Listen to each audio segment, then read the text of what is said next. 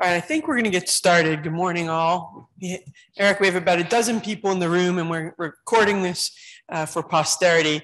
I'm Liz Altman, and I just wanted to thank you all for being here, and particularly thank Eric and congratulate Eric on being chosen this year as our Knowledge and Innovation Foundation Scholar. This is a project that's been going on for a number of years where we honor a scholar who's had kind of a large impact, foundation, as we say, foundational, it's done foundational work on our field. And we chose the leadership of the interest group, got together and chose Eric to be honored this year. So Eric, thank you very much for agreeing to accept our honor and for being awake and available at 6 in the morning in Boston. Eric wasn't able to be here, and we tried to push this as late as we could, but this was as late as we were able to do it. So Eric gets super bonus points for the 6 in the morning, probably the 5:30 wake up call and the 6 in the morning appearance.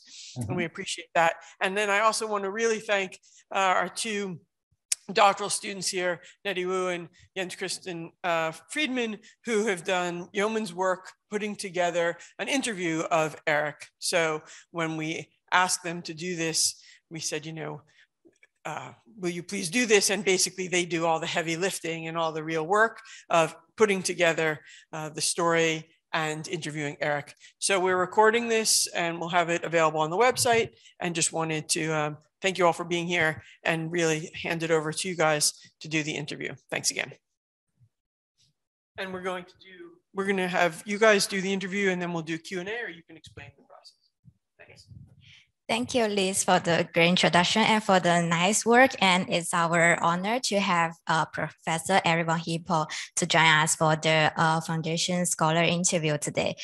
So just a bit overview about the interview structure. We'll give a brief introduction about Eric's work and his background, and then we'll start with the interview. And finally, we'll have a short Q&A session, so our audience can also engage in a conversation and have a conversation with Eric. So Professor Eric von Hippel is the T. Wilson Professor of Innovation Management at the M.I.T. Sloan School of Management, and also a Professor of Management of Innovation and Engineering System at M.I.T. He is known for his research on the sources of innovation, especially user innovation.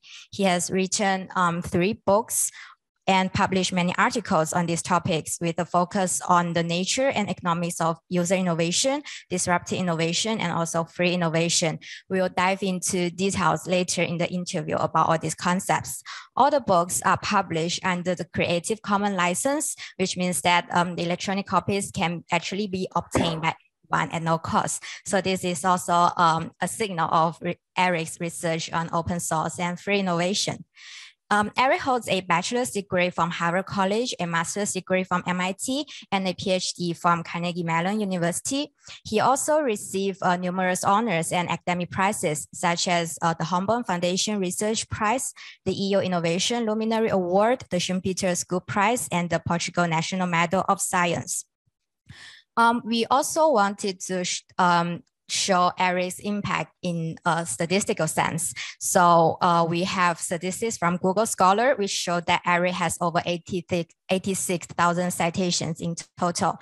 2 of his books, Sources of Innovation and Democratizing Innovation, have received over 10,000 citations. His top cited articles relate to the concept of lead users, sticky information, and open source. On SSRN, Eric also ranked among the top 400 with over 67,000 downloads.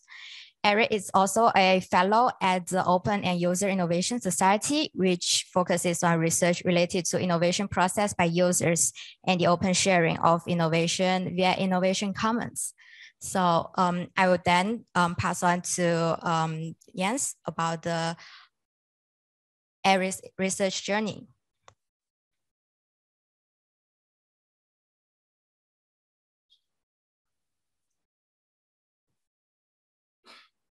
Okay, thank you, Nettie, for that introduction. So in this slide, you can see a very brief and high-level summary of Eric's research journey. And Eric has, as you can see here, pioneered several groundbreaking concepts in the field of innovation, such as user innovation, open source innovation, free innovation, and most recently, the idea of need-solution pairs.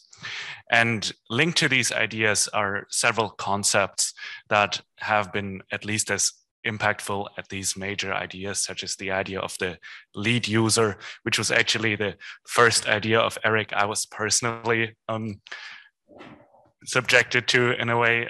Then, of course, also the concept of sticky information, of innovation toolkits, which then leads to self-rewards, freely revealed innovation, and the idea of innovation communities. And Eric has published these ideas through countless research papers, as Niti has shown just before, and also through 3 remarkable books that are really some milestones of his research journey, as you can see in this slide.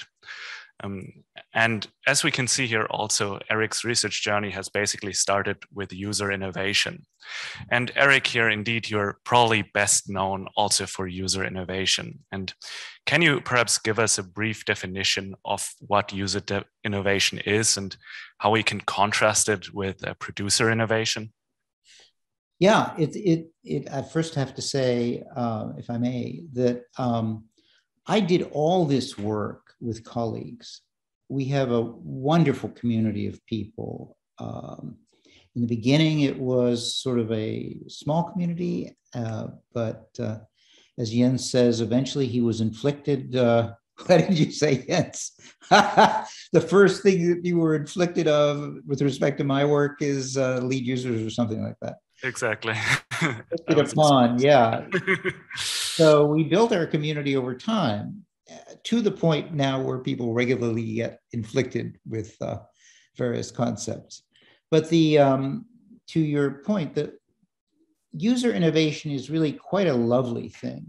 You know, the conventional wisdom is that producers innovate. Ever since Schumpeter, that's been the conventional wisdom. And so user innovation is sort of turning it around and saying, no, we're not afflicted by this kind of waiting around for producers to do what we need. Actually, we as users are increasingly empowered and able to innovate. So there are lots of strategy-related implications of this, and it's really an exciting and growing area now. And so, of course, I encourage you all to abandon whatever you're doing, unless you're already doing this, and then start doing this. But user innovation, then, maybe what I'll do, let me share slides for just a minute, because I think I can illustrate user innovation pretty easily, if I may. But sure. Okay, so let me share. So first, here's Schumpeter at his most cheerful. And you can see what he's saying. He's saying it's the producer who initiates economics change, and consumers are educated by him as necessary. And by the way, I knew that wasn't so because I was a user innovator. But I want to show you what we all did as a community. Again, this was not just me. We surveyed 10 countries so far. We're working in now in South Africa as well, to see if user innovation existed in the household sector, because it wasn't supposed to exist. And what we found in these surveys was that, in fact, it was massive. The first one we did was the United Kingdom. And as you can see there, it's 2.9 million people reporting that they have developed an improved or new product for themselves.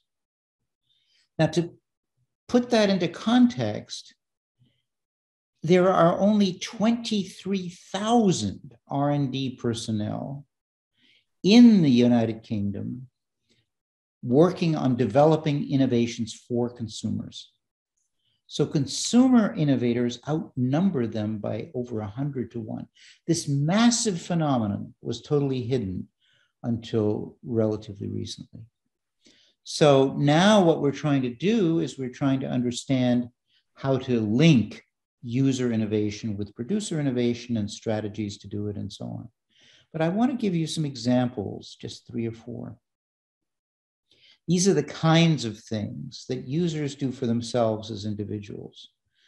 And so you see here, this is a Chinese farmer who was tired of dragging his bag around airports. He thought, why not have my bag drag me around? And so he then publicized this thing. And what he did was he integrated a scooter, electric scooter, with his suitcase and went zipping around and proudly said that he could go through like 28 kilometers or something like that. Now, instantly, and you can see again why user innovation is hidden, instantly what happened was companies like this one, Motobag, started to say, we have developed the suitcase. You can buy it from us and it's really marvelous. Now, they weren't trying to be awful about it. They just had no incentive to advertise the Chinese farmer. But we all get the impression that it's producer innovation because they are the ones who advertise. Here's one in Russia. In Russia, when you're in Siberia, you cannot get around. I mean, it's half bog, it's half snow, it's ice. And so what they did was they built these floating vehicles. It can actually run across lakes, it can run across ice, there are thousands of these of all sorts of varieties, home built in Siberia. This is really important because the earlier ones here talk about single innovations, but we all have to understand that what people are doing is building systems. They are participating in systems. The individual innovations are part of systems and really as important as the Industrial Revolution. Here's an example from Bangladesh where more and more everybody's having to live aquatically.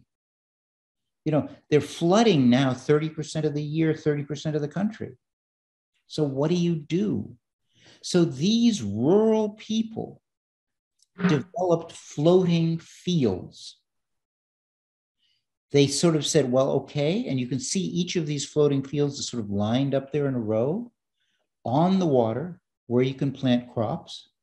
And the way they did it, you see in the bottom square on the right, which is you take water hyacinth, which floats, and then you put some bamboo on it to give it structure.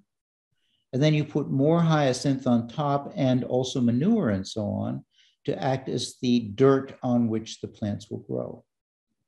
So we are sitting around talking about individual innovations like, yes, I can make myself a mountain bike, but it's all part of this larger context where in fact, who's having to live aquatically? It's not the producers. What are you going to do as the water is rising around your door? And so what you can then see is that this starts to improve. People add on. So here again in Bangladesh, they started using containers to help float this stuff instead of hyacinths, which they had to renew every year. And so they have plants growing there on a bamboo frame. And then within these frames, between these fields, they have both fish and ducks. So they end up with both vegetables and protein in this, in effect, floating farm. The ducks give eggs, and the fish are sort of a regular diet thing. So that's really what I want to point out, that what happens is that innovation, which was hidden by users, in fact, leads innovation by producers, because users hit the problem first and manufacturers are not sure if there's a market. And so what we all in a strategy sense, what you see here across the top is that a lot of this stuff is just free, like my books. You know, it's self-rewarded innovation. Nobody's paying them to do it. They're saving themselves from the water. Other people copy, share, improve. And then you have peer-to-peer free diffusion. And also, from the strategy point of view of companies, there's a tremendous amount, as I showed you in that Moto bag thing, there's a tremendous amount of the innovation that companies do that actually comes from users without credit. So it's a new shift. We finally got the OECD to include it in their definition of innovation. That was a hassle. So that's what I wanted to sort of give you as an intro. So thank you, Nettie and gents. I'll stop sharing now. Thank you so much, Eric, for this excellent introduction to user innovation. Then as the follow-up to this, we want to ask you on a more personal side, how did you come up with the concept of user innovation, and why is it so important to you as a person? And perhaps also what were some of the challenges you faced when introducing that concept to the innovation community? Yes. So I started out as a kid, innovating all the time. If I, I was one of those kids. I'm sure many others, are also. Maybe you two are, Jens and Nettie, I don't know.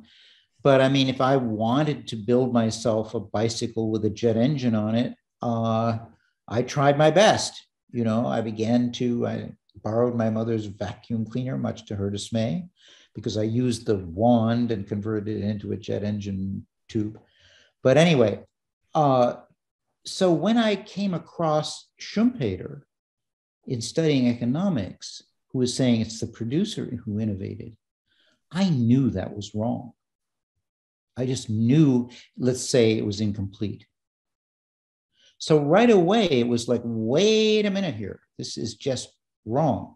And then another thing that motivated me was that user innovation is a good thing. It's empowering.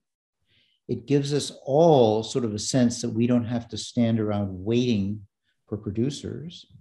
We can do it ourselves. And in fact, we do it ourselves. So to me, it had those two qualities that was really nice. One was, hey, it's really there. And the other was, it's valuable. It's for human flourishing and so on. And to your other point, Jens, no, nobody welcomed this idea with glad cries. Nobody. Can you imagine? First, and we built a community. So again, all the insults were not aimed at me. They were also aimed at others. I'm happy to share those as well.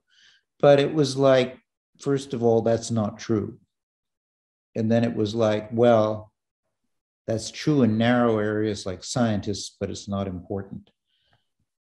And then it was so fun because when we finally did the national surveys showing that it was really important in scale as well as scope, I had a colleague who will remain nameless who was always explaining to me that it didn't mean anything. And he said, well, that's nothing. That's just people being people. And I said, that's right. That's right. And so that's where we are today. Some people think it's interesting, some don't. But there's a lot of room for scholarship to build it. And anybody who wants to, I'd love to chat with and help along the way if I can. So Eric, according to you, how do you think we can empower users to innovate more and to engage in that user innovation? Well, it's really interesting, Jens. It's happening by exogenous forces, because what's going on is that powerful design tools that used to be restricted to manufacturers are now design software, for example, simulation tools, are downloadable on the web for free. So what you have is sort of really increasingly powerful tools to innovate, powerful tools to share, And what I want to point out too is that it's not just 13-year-olds in the basement of their mother's house and father's house innovating. It is, in fact, all those people who have the skills as professional innovators during the day, working in companies, who go home and innovate on what they need to do at a highly professional level at night. So every field you'll see, for example, medical innovation, parents so concerned about their diabetic kids, and they develop the better tools. They develop the artificial pancreas. And then the manufacturers finally come in and say, oh, all right. So it's not, it is so funny. Can I tell you one more brief story? Sure. It is so funny. I mean, the skills range from the low end to the high end, right? So it's also true that innovators who are young innovate, and notoriously this was the case with skateboards. Skateboarding is a user-developed thing. No manufacturer would say, oh yeah, we're going to give you a board with wheels that you could use to kill yourself, right? This is not, this is not liability proof from a manufacturer's perspective. But the skateboards started out narrow. They started out with these boards about this wide on skates. And they got wider, however. And one way they got wider was really funny, because a 13-year-old was making boards for his friends. And each time he made a board, he used that to draw the outline of the next board. And so each time he did it, it got a pencil width wider without his noticing. And people started saying, wait, these wider boards are much better. And so innovation occurs at both the sophisticated, high-tech, artificial pancreas level and at the, oh my God, I'm a 13-year-old, look what I did. So exciting both ways.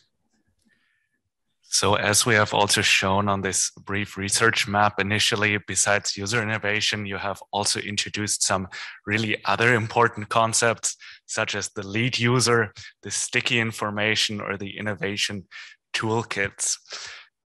How do they link to user innovation, and how did you come up with these ideas to sort of complement and flesh out the idea of user innovation further? Yeah, well, lead users was, I think, maybe the first of the next steps. And that was because my marketing colleagues at MIT said, yeah, that's fine, but so what if they do it? Manufacturers are doing it too. And I was saying, yeah, but actually the users are leading the manufacturers. And you can find them and characterize them and so on. So that was sort of to say, when people were saying to me, oh, okay, if it exists, what good is it, right? And then the things like sticky information and so on were tied in as well, because they're all part of the theoretical structure explaining why users have an advantage. Users simply know things that producers don't know, and they can't transfer that information by marketing research. They can't transfer how they feel as they're modifying a skateboard, and the manufacturers, when it's only a dozen as opposed to a million, won't listen anyway.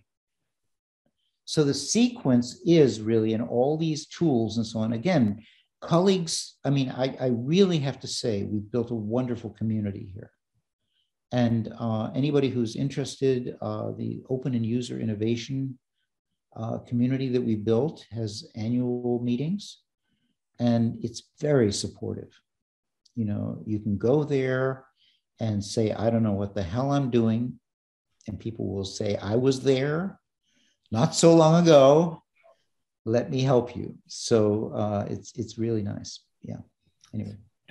And in that community that has grown around the concept of user innovation, is there any of these sort of complementary concept that would be your favorite concept, where you think that really enriches the core idea by a lot? It can be either one of your concepts or one of the concepts that one of your colleagues pioneered.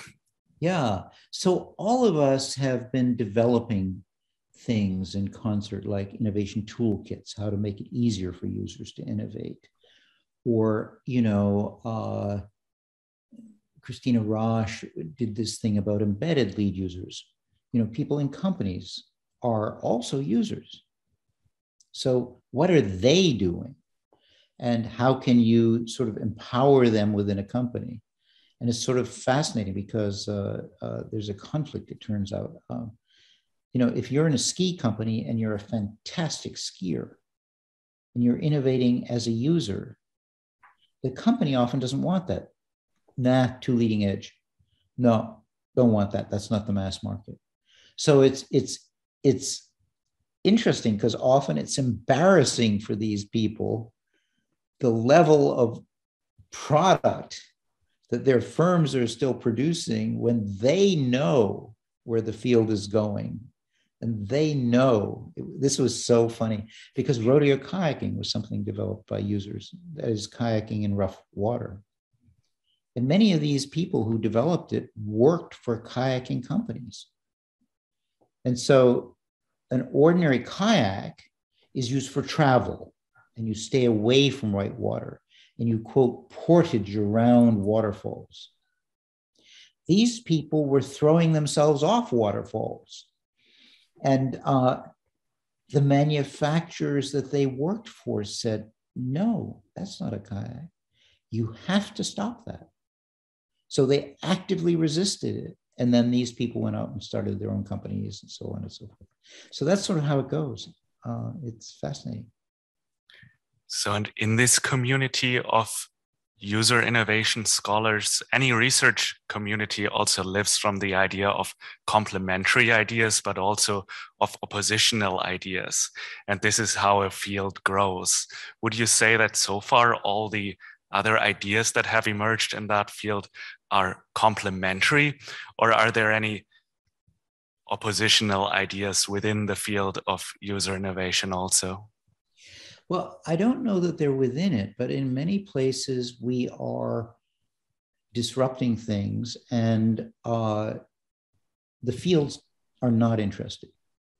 Marketing research goes and tries to find needs. They say, we want to understand what you need.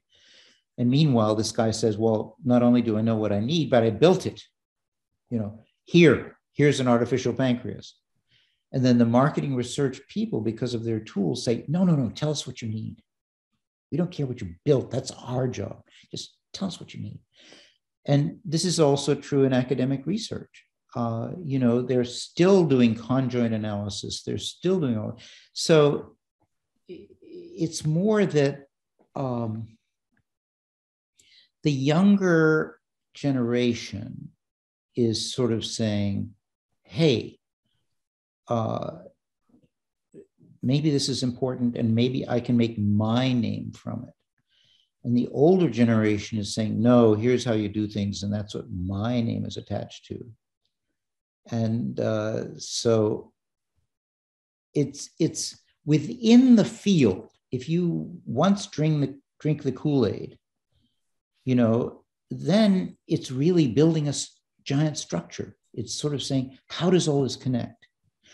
How do strategies of firms pick up on the fact that the user innovations are out there being tested and nobody's looking? So how could you develop a strategy to pick up from users what they have already done for free?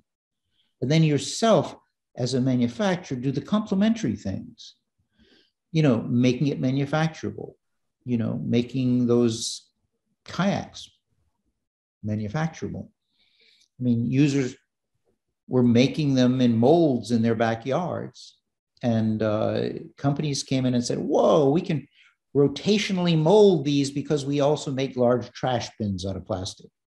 And everybody said, oh, good. And so even though users develop these things, it doesn't mean they want to manufacture them for themselves, right? They are happy to not spend their weekends building. They want to spend their weekends kayaking. So they want manufacturers to pick it up if only manufacturers will pay attention. So it's a healthy research community of both academics, users, and companies. Can we take that away? Yeah, I think a follow-up question could be for us from like more strategy organization point of view. We are more coming from like a producer innovation kind of perspective. Then how could we like integrate those concepts from user innovation into, for example, our research, and how does that inform our communications with the organizations? We really need you guys. We really need you to, this is a whole new area of strategy. It is saying that innovations in part come from elsewhere. How do we organize a strategy that will take that into account? How do we change the structure of an organization so that it doesn't keep on trying to do it all itself? You know, so there are firms also that you in strategy can study, like Lego. Lego knows that their customers innovate. So Lego has set up a system called Lego Ideas, where user innovations are systematically gathered. In the area of video games, there's something called Steam Workshop set up by a company called Valve. It's so funny. It's a strategy choice again that they've made, but it's so funny because in all of these places, users start out disrupting and manufacturers fight against them. And the role of strategy has to be to, let's be systematic. So I'll just tell you a funny story with respect to video games. So manufacturers built video games. This is a video game. It's wonderful. Do not touch a thing. You may play it, but absolutely don't mess with it. So of course the users were challenged and they hacked the games. And specifically, there was one game that somehow tipped the whole thing over, which was, it was called Castle Wolfenstein, which was fierce American soldiers versus German soldiers in World War II. And they hacked, you know, we all first-person shooter, whatever. And they hacked it by trading out all the soldiers for blue Smurfs, which are these fuzzy little blobs. And they called it Castle Smurfenstein. And it then happened that the manufacturers sort of gave up and said, oh, hell, we know you're going to innovate. All right, what we're going to do is we're going to make the engine, that is the thing that, you know, the physics engine, so the thing that when you throw the snowball, it makes it curve and all people move and all the rest of that. And you guys design the game. And we'll give you tools to do that. And we'll watch what you do. This is what happens in Steam Network, for example. We'll watch what you do. And other people can download what you do. And when something proves popular, we'll include it in our games for everyone. Because what I want to point out here, it's really important, is it's not everyone who innovates. It's a small fraction of people. Remember, it was like 6% of the population. It's a small fraction. So most people will want what the manufacturer turns around and produces as a standardized thing. What we're talking about here is innovation strategy, not manufacturing strategy, sales strategy. It's innovation strategy. And, you know, yeah, it's a big area. The example is very fascinating. And also when you talk about these users, often we think about them, they're quite willing to share whatever their solution it is. And we've also noticed that from user innovation, you kind of change your research theme to open source, where it's also the innovator who is willing to share what they find. Could you share a bit about your journey? Like, how do you shift your focus from user innovation to open source? What makes those shifts? Yeah, these are lovely questions, you two, and thanks for preparing so well. So one of the things I noticed was that users innovate, right? But the other thing I noticed is that they were giving them away. So this is absolutely non-economist. This is non-Schumpeterian. This is the teaching of entrepreneurship that is done in MBA schools even today. MBA schools say, if you find something, patent it, lock it down, don't let anybody get near it, right? Yeah, yes. That's exactly. But the thing is that users are self-rewarded. When they build a skateboard, they did it to ride it, not to sell it. When there was a whole bunch of people called Night Scout who got together to build better tools to help their children with diabetes. Night Scout, these were people with kids who had diabetes. They weren't about to exclude anybody else who had a diabetic kid. It's like, no, I did this for my kid, and I'm happy to share with your kid.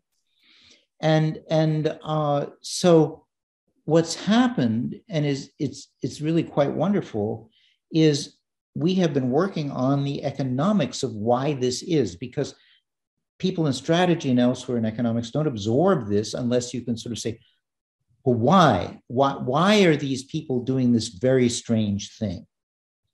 They could sell it, why the heck are they giving it away? And what we've been showing in a number of papers, that there are many strategic reasons why you would want to give it away. So you can explain it. I mean, and basically in the case of consumers, it's that it costs so much to lock it down and you've got something else to do. These people who developed the artificial pancreas, were people who ran the engineering for chemical plants. Again, an artificial pancreas is sort of a little chemical plant. So they had a day job. They didn't want to, they had an opportunity cost. They didn't want to build an artificial pancreas.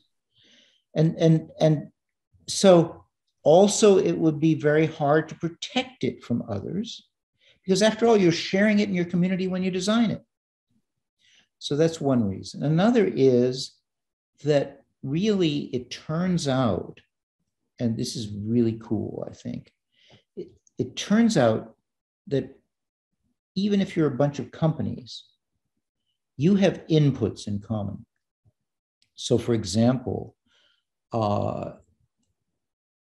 Facebook and I guess you call it Meta and all these companies like Google use what are called servers, right? Computer servers. They have these giant cloud things, and the core of the cloud thing is all these individual little servers. So firms like IBM were designing these servers and selling them with an upcharge, with rent, with profit, to all these firms. None of the firms were getting an advantage over any other firm by buying a server, because anybody could buy the same advanced server. So they said to themselves, well, why the heck are we doing this? We've got engineers. We know what we want better than IBM does, because we run these giant farms. So what we're going to do is we are going to open source the design of servers. And so they collaborated. There was just open source.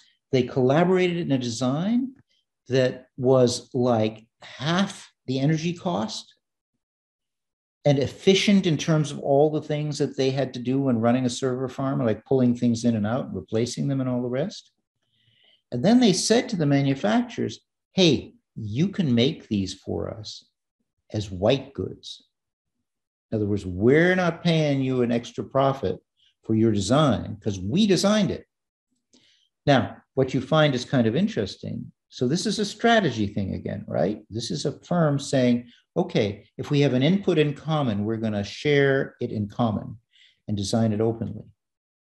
But if you think in strategy terms, everybody is in a supply chain. So everybody, the guys who buy your stuff are saying, wait a minute, that's a common input. I'm going to try to make that open source. And so openness is just spreading through the whole supply chain. And it's absolutely fascinating to see. There's a paper I did with Alfonso Gambardella on that. It's pretty cool. So anyway, talking about that. So. Yeah, that's very fascinating story. And we also saw that, like, moving more recently, your work has been focusing on needs solution pairs. Could you give a bit like explanation on like what does that mean and what drives you to this new topic? Yeah, so a need solution pair is the need and the solution together. And it relates to innovation again, because normally what they do in problem solving is they say, we have a problem, now let's find a solution. But often, in fact, and we've done lab stuff on this and so on, often, in fact, the need and the solution come together. It's more like the guy who invented Velcro. He was looking at, I don't know if you know the story of Velcro, but this man, I think his name was de Mestral or something. He had a dog and they were walking in the field and the field was full of nettles. And the nettles stuck to the dog's fur and they stuck to his trousers. You know, you know what they are, these little round things with all these. So he put them under a microscope and he said, whoa, what the, oh my gosh, there are hooks on this thing. And what came to him simultaneously, in effect, was that's a solution to an attachment problem. He didn't say, I am searching for a new way to attach things together, the thing that became Velcro. Out of the blue, it was like, holy cow, look at this, that could be used for that. And so it really is, again, within firms, they're always designed around find a need and fill it. If you think of the structure, it's marketing research, find the need, R&D, fill it, right? And in fact, that's not always the case, you know? And in fact, it's often not the case. What we've shown is it's often not the case. So humans are amazing. They have this lovely way, this absolutely insane way of doing a behavior and assuming they're doing something else. So it is so funny. I love it. But I was interviewing top people at Ford, and they were saying, oh yeah, you know, we focus on objectives. Every year we set our objectives for the year and we write it down in a list, and our boss makes us stick to that list. I said, okay. So let's look at the list. So we looked at the list. He said, well, you know, actually, I haven't done any of those things. I did these other things that came up during the year.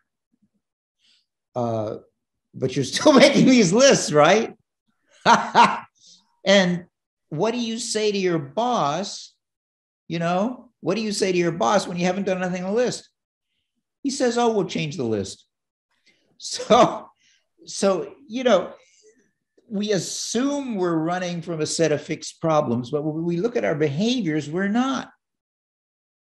And so one of the things I love doing, and I think many people love to do it too in our community, is we look at actual behaviors and we say, wait a minute now, what's really being done? As opposed to the assumptions that have come down to us for so many years. So that's what that's about. Yeah, that's very fascinating. And I've seen you coming a lot of new ideas and new works still being published. So I think you are setting a very great role model for us as junior scholars to, for example, trying to challenge the existing assumptions and also building up a community, etc. I'm just wondering, is there any advice that you would give to any aspiring scholars that may similarly aim into challenging some existing paradigms and to voice out their own thoughts about something that may not make sense in a certain extent? I think research is also a community occupation. So I've been helped a lot by mentors over the years, Svi Grillikes, Richard Nelson, others. So I think as young scholars, if you get an idea that you think is interesting, or if you see one out there that you think is interesting, find somebody to talk to. You know, there's within the field, there's also often within academia, there's a feeling, oh my God, if I reveal this, somebody will steal it. No, everybody thinks their own ideas are much better than yours. Certainly nobody's stolen my ideas, right?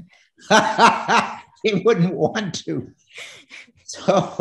So in the community that we have built, if you come to that, nobody has ever stolen anything. Everybody helps. So come with your wishes or your needs and ask even senior scholars. Just ask. You know, I help a lot of people every year, and so do my colleagues. You know, they just write and they say, oh God, you know, I'm trying to do this or that, or I have this idea, what do you think? And then, you know, they worry sometimes that I'm going to say, oh yeah, now I'll be your co-author. No way, I just want to help. And that sort of is something that you as young scholars should use, because sometimes you're so afraid that, oh God, how do I make it in this world? The answer is the world wants to help you. It's open source.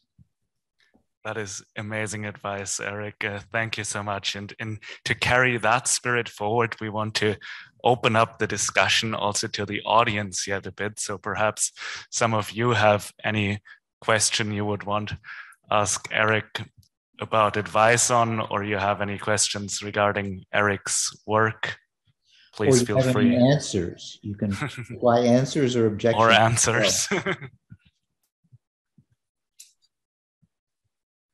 Yeah, hi. Happy to pick you up on that offer to just ask questions right away. My name's David. I'm a PhD candidate at the Technical University of Munich. My own work is around the introduction of new technologies into processes of innovation and organization. And so my question is tying that into your ideas of finding neat solution pairs, for example, and creating new innovation.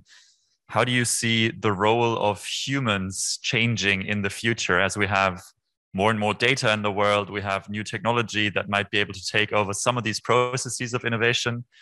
What's left for humans to do, and how will humans be able to still position themselves maybe, and what's the relevance of humans in this modern world of innovation? Yeah, I mean, that's a large and complicated question. And so normally what I would do, and you're welcome to, I'll spend half an hour with you. What I try to do when I try to answer a question like this is I try to say, well, why are you asking it?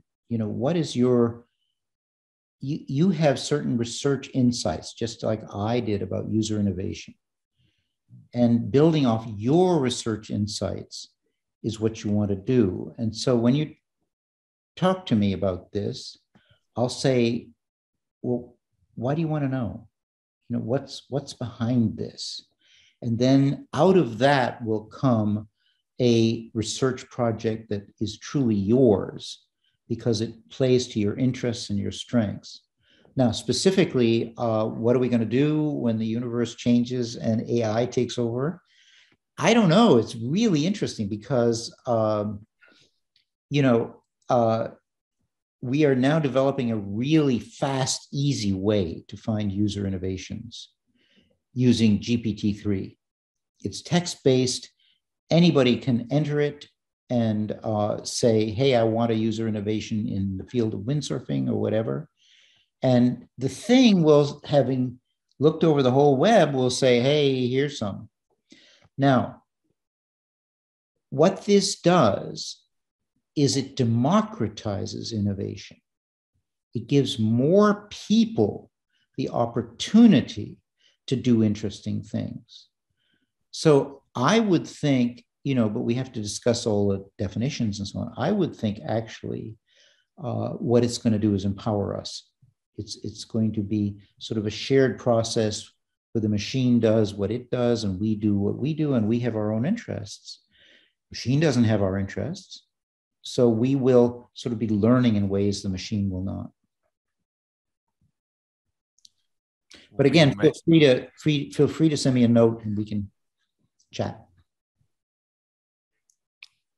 We may have time for maybe 2 more questions. Is there anyone? Yeah, sure. Good morning. My name is Marike. I'm an associate prof at the HEC Paris. Thanks for the presentation. Yeah, we loved it. I wanted to maybe pick you up on the last idea about the need solution pairs. And when I was listening to you, I was thinking of our students at the HEC, and I was thinking what kinds of skills, because to be able to be very free in your mind and not be stuck with clear objectives and goals, what kinds of skills do we need to teach our students to be able to be more effective at recognizing these need solution pairs? It's an interesting question. And again, we should chat about it. Because when we look at people to whom these things occur, it's not like they're in general good at it. It's like they happen to be having the right sticky information at the right moment.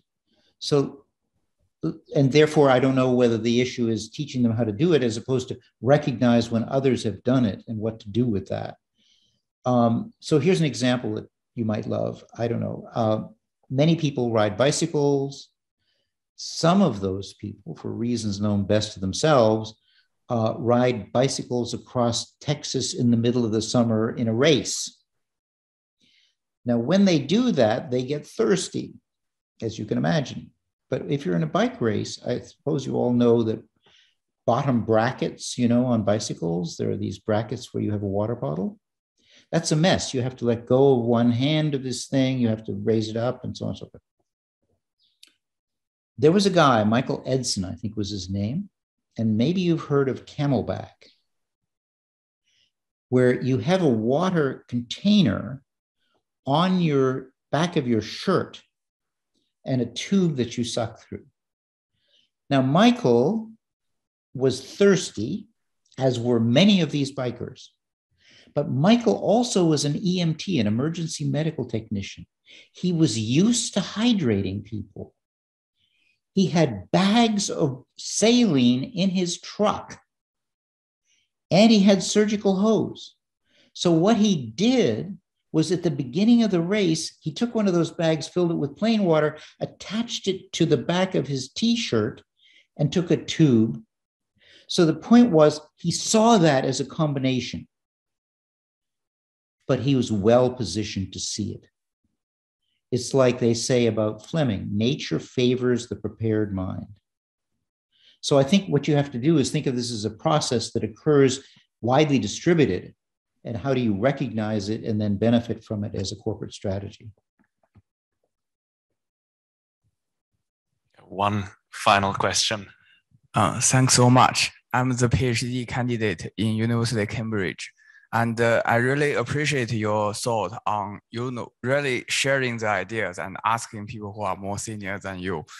But actually, I originally think so, but my girlfriend told me that, you only have very limited ideas. You should not, talk to everybody about what you do. I originally in one a community, and I basically talking to everyone about what I'm doing. And my girlfriend think is, not so appropriate. How would you find that? Should I talk to everybody, or are there any approaches in? Yeah. Thanks so much. So first of all, always listen to your girlfriend. It's always very good advice. But I think that young scholars, certainly people do steal stuff. And young scholars especially have less of a way to push back, because they're young and not known yet. So I think you have to pay attention to the behavior of the community that you're revealing in. As I say, our open and user innovation community is very well trained on, no, you don't take other people's stuff.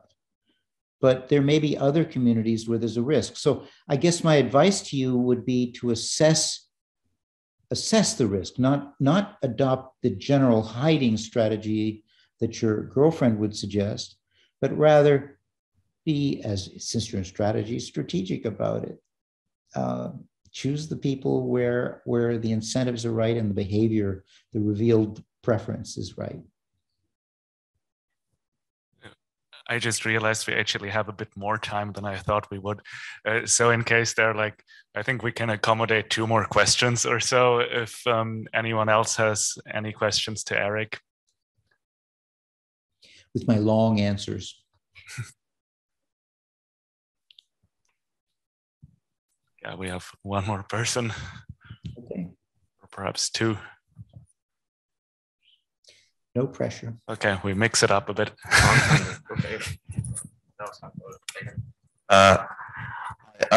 Thank you very much, Eric, for the interview, and thanks to the PhD students who actually organized the interview as well. I'm Sung Hoon. I'm from Bocconi. I'm currently a job market candidate, and I just wanted to know, in your point of view, from the existence of the user innovation, right? Part of the implications you also mentioned at the time was that instead of the innovation being focused on being just the producers, like the firms, the contribution of that concept was basically that the users also are a heavily influence innovation as well. What I was sort of wondering was, would you say this has also like a sort of a far-reaching consequences when it comes to like how the like an industry maybe evolves over time? So like normally when you talk about like how the industry evolves, what usually happens is we say things like, it's a very Schumpeterian thing, isn't it? It's like the firms innovate or don't innovate because of certain factors, and that leads to like maturity at some stage, and then like entries and exit patterns that change over time. Would you say user innovation could also impact that in sort of a fundamental manner compared to just focusing on just firm innovation? Thank you. Yeah, no, very good question. And so that we've studied the sort of the evolution of innovations that users do. And what you see is that first, users will do it like skateboards or mountain bikes or heart-lung machines. And then what will happen is that somebody at a small scale who's in that community will say, oh, okay, now I'll start manufacturing it as a small firm. I see that there's room for me. And then what will happen is that this is basically an increasing signal as to the availability of a market, and then bigger and bigger firms will enter. So specifically, for example, just to get away from consumer innovations for a moment, because users who are professionals also innovate. In the case of the heart-lung machine, no existing medical equipment company wanted to do it, but it was necessary to change heart valves and so on. So a doctor did it, a surgeon, over 10 years with grants. Other surgeons, when they saw that he had success, said, can I come to your surgery and see what you're doing? He said, sure. They came. They said, can I get my technician to build a machine like yours? He said, sure. Gave him a roll of drawings. And eventually one of those technicians started a company, because why should everybody try to build it in the hospital basement? And then over time, bigger firms came in. Now, I want to say one more thing, which is producers also innovate, but they innovate on dimensions of merit. So the user finds the new function, creates the market. And then what happens is the producer says, I'll make it better for you. So I'll make this kludgy heart-lung machine into something more reliable, right? Everybody wants it to be more reliable, make it easy to sanitize and so on and so forth. I'll make a skateboard for you that it has a deck out of carbon fiber. But notice that the function is always by users. So again, to go to skateboards, have you ever noticed that the deck is curved? And I'm maybe taking too much time here, I don't know. Have you ever noticed the tips of the thing are curved? So there were flat skateboards. Manufacturers were making them, flat decks. Users discovered they could get air. They could stamp down behind the wheels and the thing would go up. So the users then said, oh, if I curve the back and the front, I can get more air because there's more room to stamp down. And the manufacturers said, oh, okay, we'll copy that. So the manufacturers were the inventors of things like putting ball bearings on the wheels so they would roll better.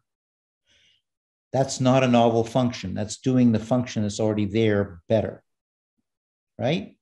But the users innovated the skateboard and they innovated novel function like jumping and changed the skateboard as a consequence. So I've forgotten your question by this time. I hope it helped. Yeah, that was great. Thank you.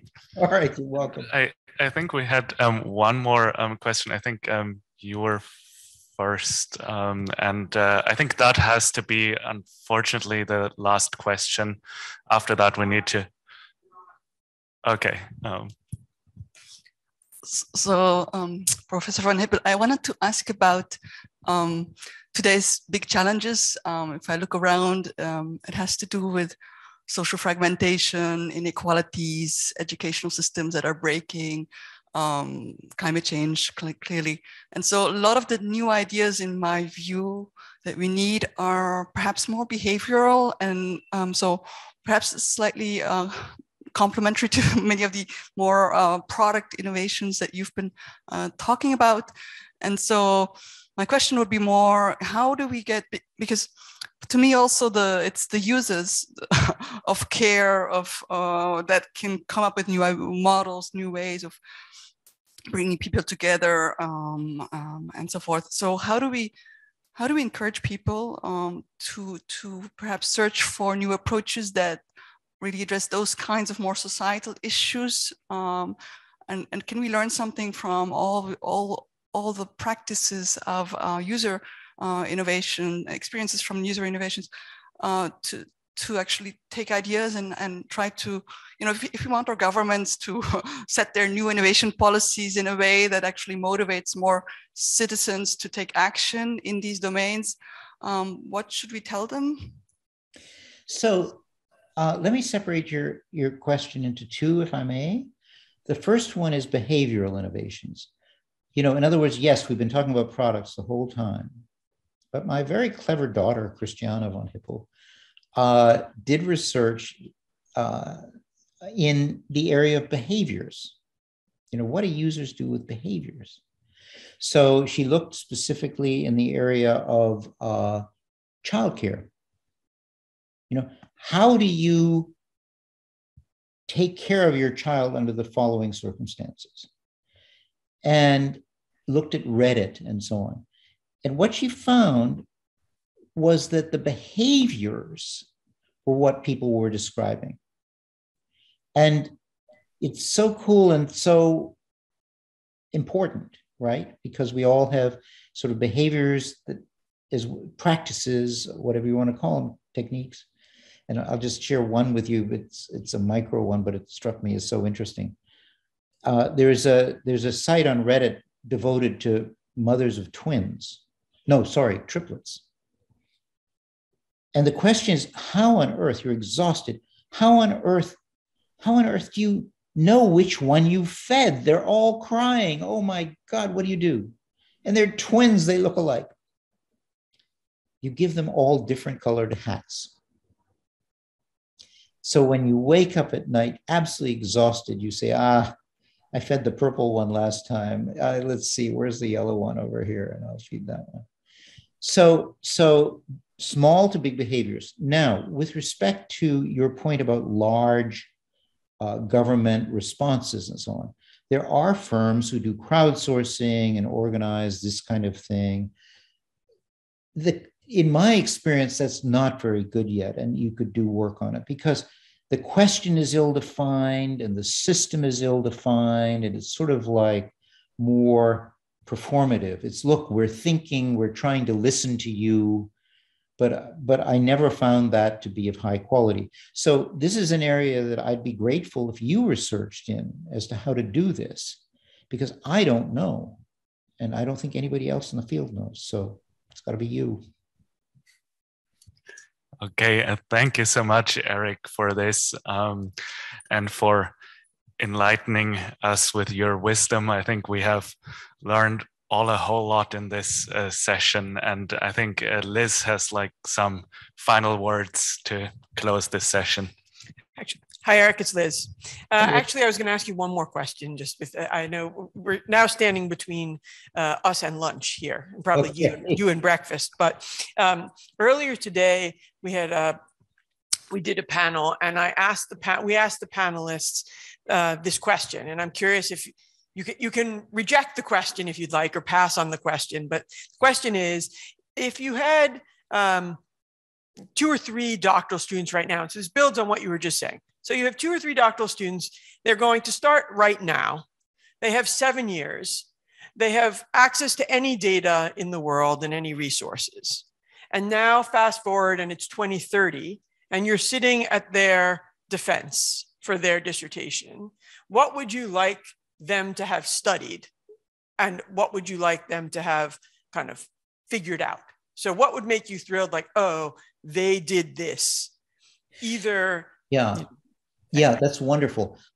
I think the really exciting topic, well, there are many exciting topics. There really are. You take your specialty, whatever it is, and you'll find something, we can chat about it, whatever. But I would be the tools for integrating user innovators now with producers and democratizing innovation through AI are moving ahead so rapidly that I think that I would be very excited if those people did work on sort of the new case where we're all going to be able to be much more empowered with respect to innovation due to AI assisting us. It's analogous to the low code, no code movement and so on. It's a huge democratization that's going on. And so it will render companies, I think, less important on the innovation scene, or accelerate the whole process I've mentioned, of producers and so on. So I don't know, but I would be excited by that. Great. Super helpful. Okay. With that, again, I just wanted to thank you, Eric, for taking the time and being so thoughtful and so generous, not only here, but with your offers to help those in the room and others going forward. You've always been incredibly generous with your time, I know, for me and with my colleagues as well. And again, a huge thank you to Nettie and Jens Christian for your work on this. So thank you all very much. And we're a few minutes early, so I'd recommend going to lunch early since we have enough people here. So thanks again. Okay, you're welcome. Nice to see you. And again, thanks, Nettie, and thanks, Jens. You did a great job.